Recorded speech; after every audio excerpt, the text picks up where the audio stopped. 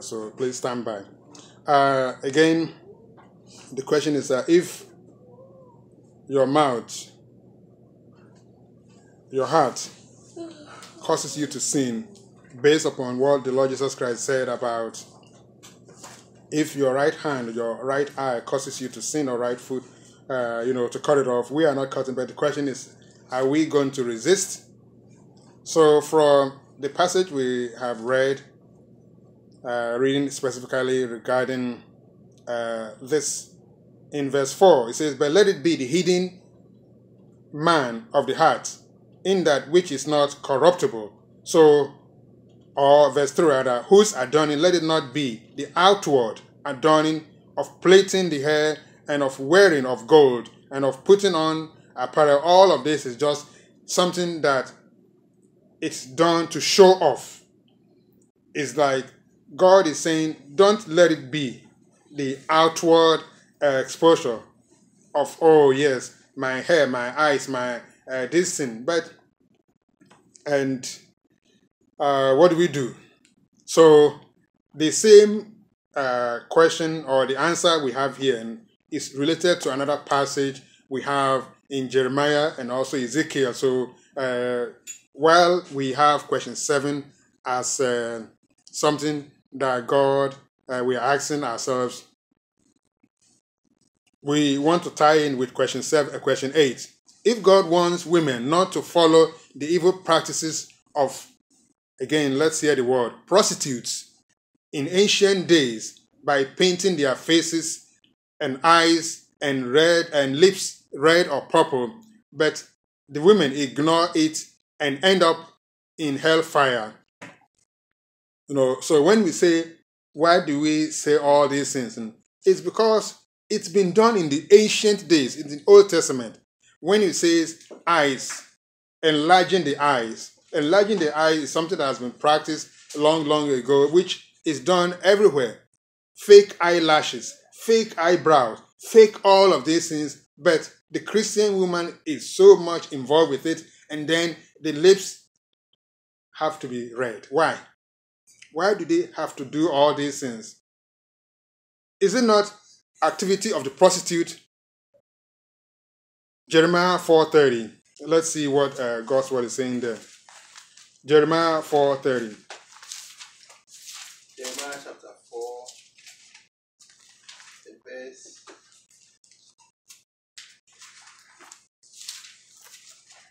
Jeremiah chapter 4, verse 30.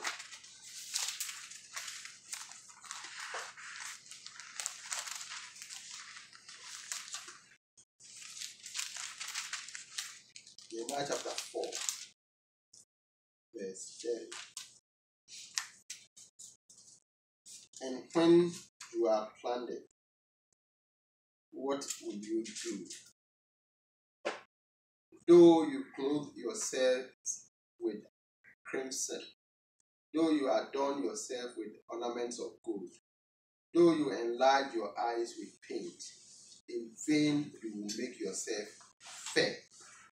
Your lovers will despise you. Amen. They will seek your life. Amen. So we see that. Then Ezekiel 23:40. So when we say enlarge the face, and enlarging the face is enlarging, the eyes, and it's all about painting. How people they paint, extra, then it makes the eye bigger. I don't know why they have to do that, but it's all the activity of the prostitute. But we also find that chapter 23, 40. the verse 40.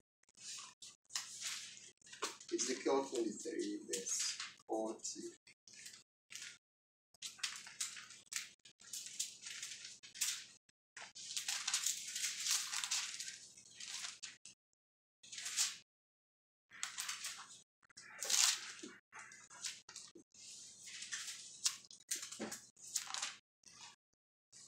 Ezekiel 23, verse 40. I read. Furthermore, you sent for men to come from afar, to whom a messenger was sent, and there they came, and you washed yourself for them, painted your eyes and adorned yourself with ornament. Amen. All right, let's go to 2 Kings 9:30, so that we read all at once instead of stopping and go. 2 Kings 9:30. 2 Kings chapter 9, verse 30.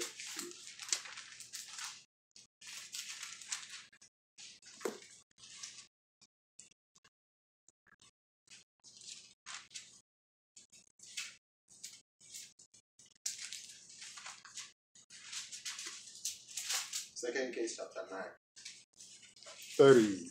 verse 30. Now when Jehu had come to Jezreel, Jezebel heard of it, and she put paint on her eyes and adorned her head and looked through a window. Amen. Amen. One more before we go. So, what is the point of all of this? And the point of Jezebel was that she was trying to entice. She was trying to, to look sexy, so that when Jehu came in, Jehu will not be able to, will forget what he was coming to do. Jehu was coming to kill everybody because of the immorality that she and her family had done. But she felt that, oh, well, if I paint my face, if I do all these things, and it is a life of prostitutes. But Christians have adopted it, thinking that, oh, this is the right thing. I'm just looking good and all of that. May God help us. Let us go to Isaiah. If that is not enough, see what Isaiah the prophet is saying. Chapter 3. Isaiah chapter 3, reading from verse 16. All right, let's stand to hear this. This is long too, so let's stand to hear Isaiah chapter 3, 16 to 24. And please, let's pay attention to each of the words that is being said, or the labels that. Isaiah 3. Isaiah chapter 3, reading from verse 16 to 24. 16. Moreover, the Lord says, because the daughters of Zion are healthy and walk with outstretched necks and wanton eyes, walking and mincing as they go, making a jangling with their feet.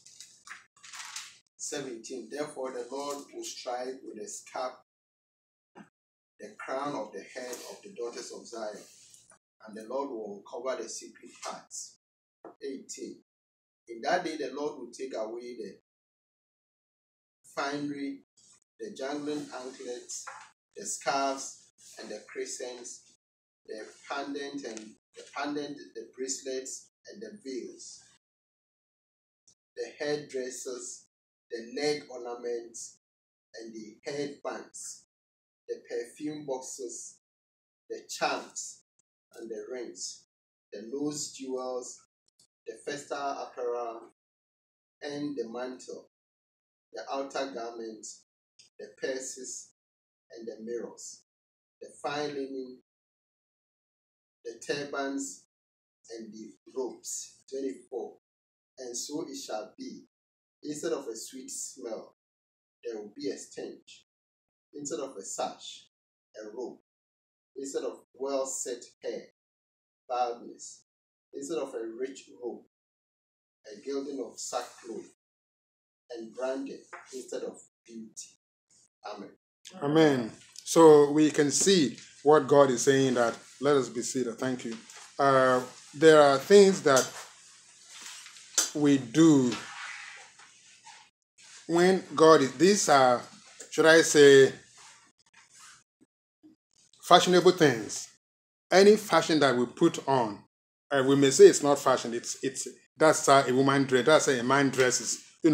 And this has been on for a long. It's nothing new. It's been done in ancient days, and God has condemned it all throughout. But aren't we stubborn? Aren't we resisting? Aren't we full of excuses? Oh, because, oh, well, I have to do it. I have to put on red lipstick. Why? I have to, scrape my God-given, hair on my face and put a mark, just like people do on TV. All the women on the TV in the this thing, and they have to perfect this thing, and then you have to attach, Lord have mercy. Why? I mean, I know I'm not the first preacher, and I'm not going to be the last preacher to say this, but it has been on. God wants to bless us. God wants us to enjoy better things. God wants us to have all the blessings. Remember what we read in Deuteronomy. It says, if you diligently obey and follow all the things, you are going to be the head. You will have fruitful. You are going to have. There will not be sickness and disease and famines and all of it. It won't come to your house because you obey. But we have excuses. And so let us not say that it's just the women. It's the men too are involved. The men encourage all these things, and they say, "Oh, my wife has to look good, my this thing," and then they are both, guilty. And so let us. And sometimes we say, "Oh, well, I'll let my wife dress the way she wants." Yes, of course, you cannot force the wife, but then the question is that where is it going to end? If the Lord Jesus Christ says your eye causes you to sin, pluck it out. Your right leg taking you to where you're not supposed to go, cut it off. Your right arm is making you do take it off.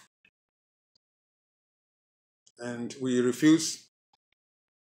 So again, these are things. And from what we read in Isaiah the prophet, the next question or comment applies. Question 9. If God wants women not to adorn themselves with high heels, shoes, earrings, chains, and bracelets, but they excuse themselves because they want to look good, but end up in hellfire, what do we do? Why do we have to wear heels, long heels? And I have been very, very surprised that some of our young women have brought heels, long, and I said, oh, Lord have mercy. The devil has succeeded, but he has not fully succeeded. We are going to continue to be victorious and pray that these things will stop. I have seen, young women coming in with long heels. And I said, is it something from a state, or is something that is everywhere? And it's everywhere. So why? It's because the prostitutes have infiltrated every society, every area. And they tell us that women have to dress that way. Women have to scrape all these things and put on artificial things. Otherwise, they are not acceptable in society. And they have bought it. May God reverse all of these things, because these are all satanic things that is infiltrating and making us all feel that, oh yes, and we've all accepted it. No, we will not accept that. We will not accept. And so we need to ask God to help us, so that God will help us. Question 10. If we believe that God says all liars will end up in the lake of fire, but yet we continue doing it and end up in the lake of fire, what are we saying? What are we doing? It's there in God's word. It says, Revelation 21. It is not, and sometimes we give excuse. It's a yellow lie. It's a green lie. It's a white lie. It's a brown lie. And we excuse that it's just a little bit. it's a little bit of lie, so it's not a big lie. So give us a break. It's just a small lie that we lie. Revelation 21:8 says, "But the fearful and unbelieving, those two are going to the lake of fire." It's a sure banker. And the abominable, those who are, we all know, those are going. And the moderate, they are going there. And the whoremonger, the prostitutes, all of those, they are going there. The sorcerers, those magicians, those, what do you call it? Sorcery, magicians, and all of those who are involved with it. And idolaters, they are going there, But the last verse is, and liars. So, and it says, and all liars. It doesn't say some. It said, and all liars shall have their part in the lake, which burneth with fire and brimstone, which is the second death. It is there. So we have to start recognizing the fact that God's word, and we believe that, yes, all liars are going to go. If we believe God says all liars will end up in the lake of fire, then why do we continue doing it? We used to lie. We see what the Apostle Paul said, to the church at Corinth. He says, well, some of this, you used to do this in before, but now you've been washed, you've been justified, you've been cleansed. Why do we continue in the sin which we know God says we shouldn't do? Question 11. If our Lord Jesus Christ reminds us that if our most important body part, the right eye, the right foot, the right leg, causes us to commit sin, and that it is better to cut it off than for the whole body to end up in hell, why do we excuse ourselves of the importance of this great commandment that we send so many people to the lake of fire? Great question. And it goes back to Mark 5:42-49, which we've already read before. Question 12. If God's commandment in Galatians 5:16-21, that those who commit the listed sins will not enter the kingdom of God, why do we ignore those? Why do we excuse and say, oh, well, These are serious sins. These are sins that there is no escape for them. They are taking people straight to the lake of fire.